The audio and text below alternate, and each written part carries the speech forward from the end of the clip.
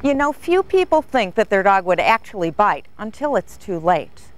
But actually biting is the last of a series of signals that indicate there may be a problem. Owners should be possibly concerned with things like barking uncontrollably and lunging or straining at the leash toward other dogs or passers-by. Barking frantically at or leaping toward distractions isn't unusual or necessarily vicious behavior. It often begins because of simple overexcitability.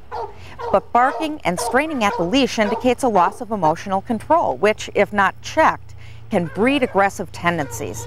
Suddenly, the dog may nip, lunge, chase, or even bite and attack. Fortunately, basic dog training skills can be used to control the onset of aggressive and crazy behavior before it evolves into something more serious.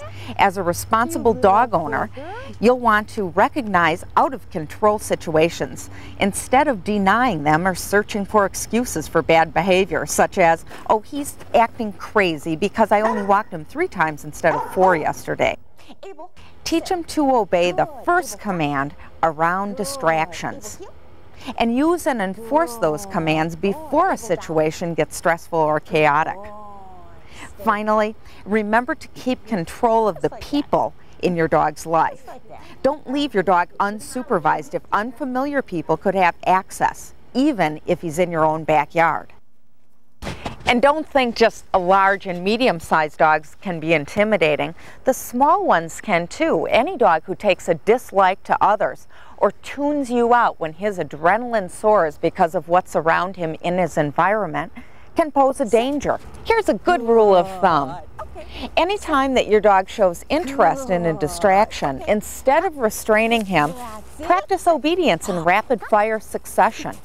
Whether your dog is ordinarily really responsive or kind of in between, be ready to enforce those commands. That way, you're going to teach your dog to focus on you instead of on crazy behavior.